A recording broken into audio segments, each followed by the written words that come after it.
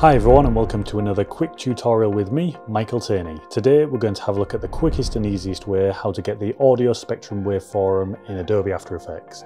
So let's get started. First I just created a quick outline shape in Adobe Illustrator using the pen tool, so like this, holding shift. But you can use your logo.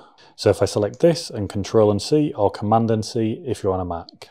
We'll now jump over into Adobe After Effects and we'll go right click, Import, File, Control and I is the shortcut. Select our audio file, click Import, drag this into a new composition, and you can change the composition by going Composition, Composition Settings there, Control and K is the shortcut, and we want it setting at 1920 by 1080 at 25 frames a second. Click OK. We'll go Layer, New, Solid, Control and Y is the shortcut. Create a solid. Go to our Effects and Presets panel here and go Audio. We'll select the audio spectrum and drag that onto our solid here. Then we'll get the audio layer to our music.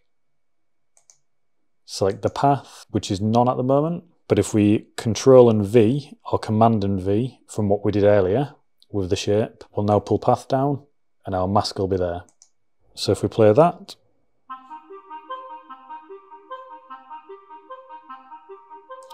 we can see that it's already starting to happen, but we want more points in between, so we'll go frequency bands and pull this up. And we'll also pull the thickness up, like this.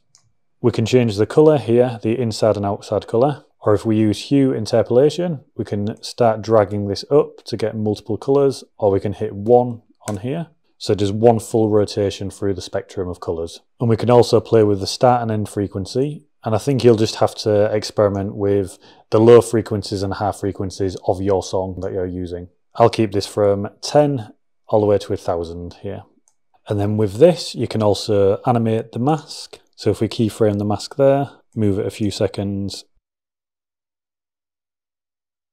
So you can see that the audio layer is still sticking to the mask no matter how it moves. So you can do this to animated properties as well, which is cool. And if you don't want dots, you can change the display options down here to analog lines. And if you want to change the colours back, just put this to 0 and select your custom colours.